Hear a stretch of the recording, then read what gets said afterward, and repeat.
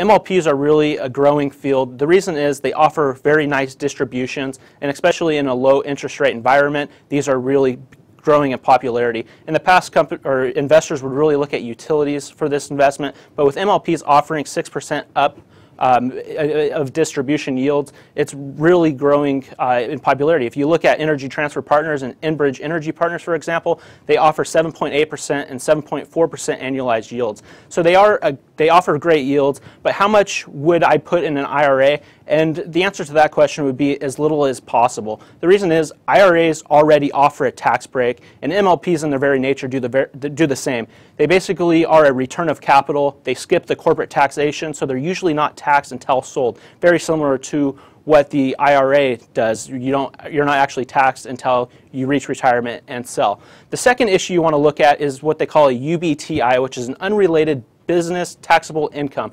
This is rarely a problem, especially if you're investing under the IRS limit. Usually it affects larger unit holders. Basically, the IRA, you have to pay tax on income that's not related to purposes of the IRA, which is tax exemption and basically putting away till retirement. MLPs are like owning a business, so the return of capital is like getting income from an employer, where since it's not part of your retirement per se through the rules, you can be taxed on it, and this can be a complicated issue, so you have to be worried about this.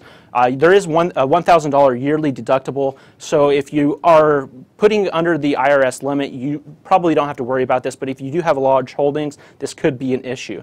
So you can put your money up to the IRS limit in MLPs if you're going to be under that limit, or you can look into MLP-focused ETFs and mutual funds. There's also another way you can invest in this space, and that's looking at some of the MLP companies like Kinder Morgan Management and Enbridge Energy Management, where they're very similar. They offer the same yields as Kinder Morgan Partners and Enbridge Energy Partners, but instead of paying you cash distributions, they pay you in shares, so you don't have to worry about the UBTI tax.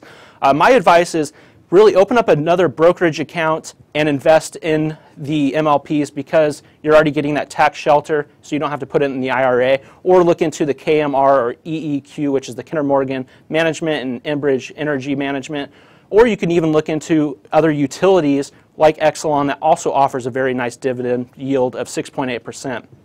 If you have no other issue or no other options, really look into those options there, or you can look into just putting your investments in an IRA. It's perfectly illegal to do so. You just have to really be focused on that UBTI tax, because if you do exceed that limit, it can be a hassle and you have to find a tax professional to really look into the issue. I'm Joel South. Thanks a lot, and Fool on.